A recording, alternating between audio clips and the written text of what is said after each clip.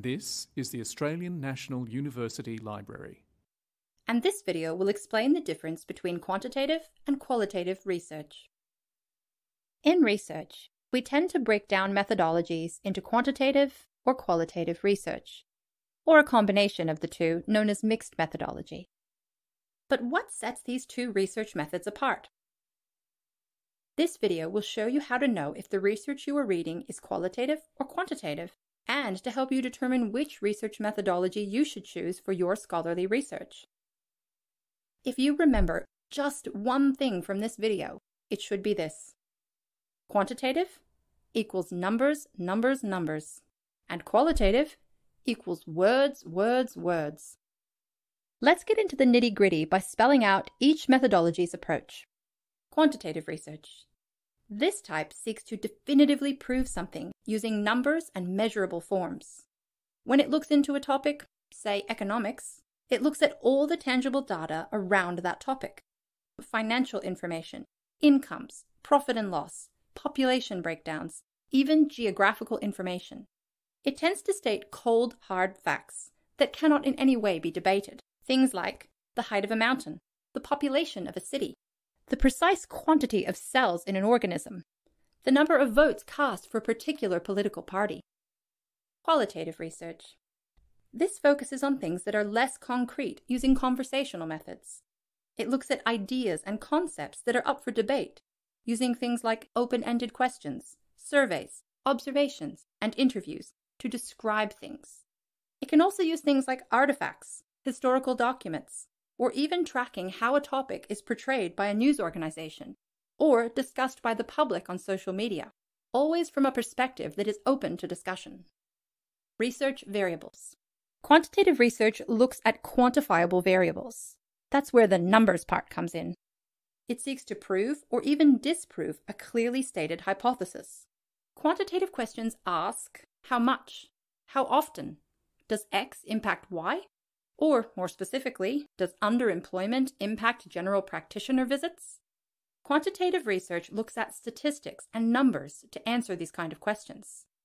Think datasets downloaded from the ANU library, the Australian Bureau of Statistics, or mathematical data collected by the researcher. In contrast, qualitative research is a more exploratory form of research, and is not necessarily trying to define, prove, or even disprove a hypothesis. One key difference is that qualitative research does not typically have a hypothesis. It asks more open-ended questions, like how do people living in rural Australia view those who live in urban areas?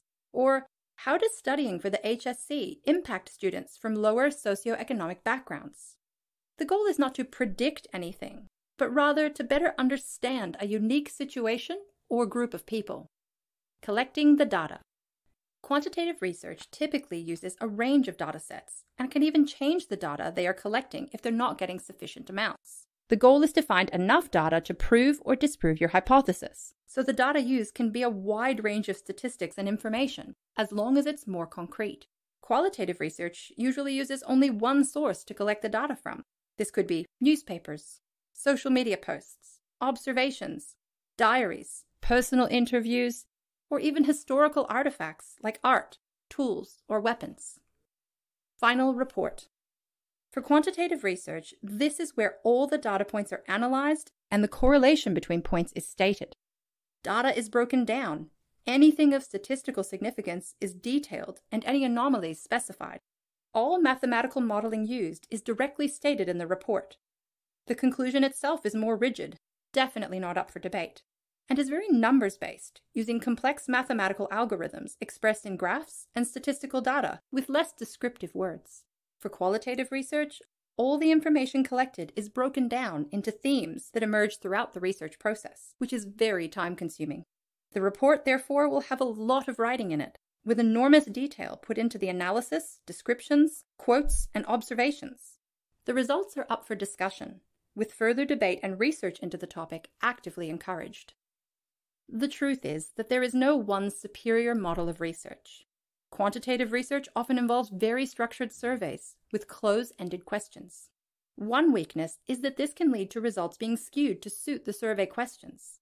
It also requires extensive mathematical analysis, which is often difficult for those from a non-statistical background to conduct or comprehend. Qualitative research, by asking more open-ended questions, is able to express topics in a more nuanced way.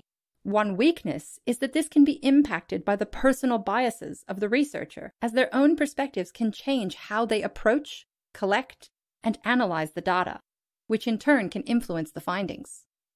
Like the idea of using both methodologies, there's always mixed. If you are at all uncertain about which type of research you should be quoting in your assignments, or which type of research you want to conduct, we've created an infographic to break down the differences. The link is in the video description. If you're still in doubt, it's always best to check with your lecturer or supervisor. And don't forget, the ANU Library is here to help. We have an amazing collection of online materials and loads of guides available to support you. Just click the subscribe button so you never miss a video. Having trouble or need some specific assistance? If in doubt, just reach out. You can always contact the ANU Library for support. We're here to help.